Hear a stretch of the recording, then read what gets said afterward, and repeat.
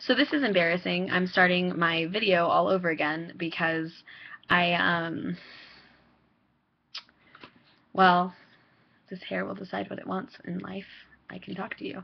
I'm talking about the Christian Mule pack today. And this is something that my friends Kim and Kate and I joke about a lot.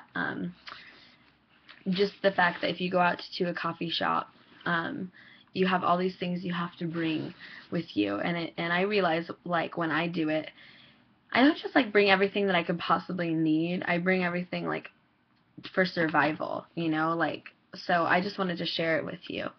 So first of all, if you're a Christian going to a coffee shop to do some like journaling or some like devotions, I'm just kidding, I'm putting them like this as if you're not doing them, but we are.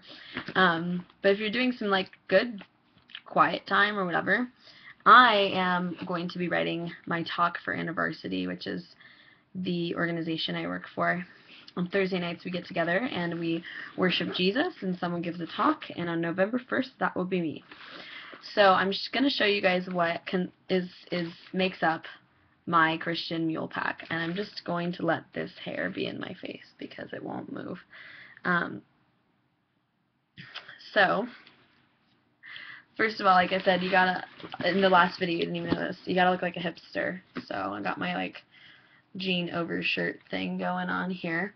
An essential item is the Camelback water bottle. It's got a nozzle so that you don't have to tip or anything. You just, there you go. Then, and then of course, you know, if you leave the house without your Bible, then you are not really a Christian. Am I right? I'm just kidding, guys. For those of you who don't know me, I make really inappropriate jokes. Like really dumb Christian jokes. Like, for example, when people say God is good, I like to go, debatable. But I don't really mean it, because it's not debatable. That's why it's so funny. Okay, what if that goes there? Ooh, it worked.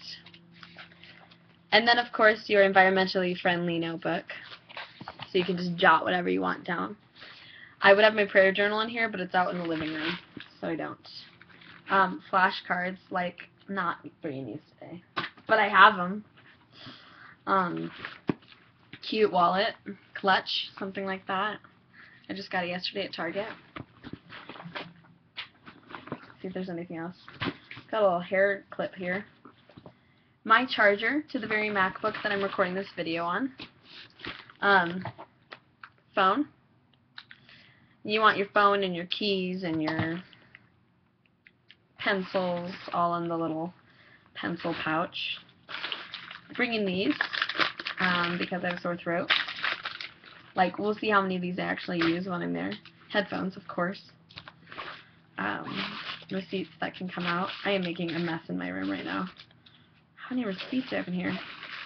Candy, because why not, you know? Dictionary, because I don't know, I just feel like it's important to have a dictionary. I'm a writer, as if I use it. Of course, headache medicine, which reminds me, I should probably take some. I'm only going to take 2 and trust in God that honestly He's the one that's healing me, not the medicine. You know, I sound kind of Scientologist there, or Christian Science, or whatever it is. I'm not, I'm just a Christian. I think that's all I got in here. Let's see about this one. Oh, there's some things in here that I maybe shouldn't.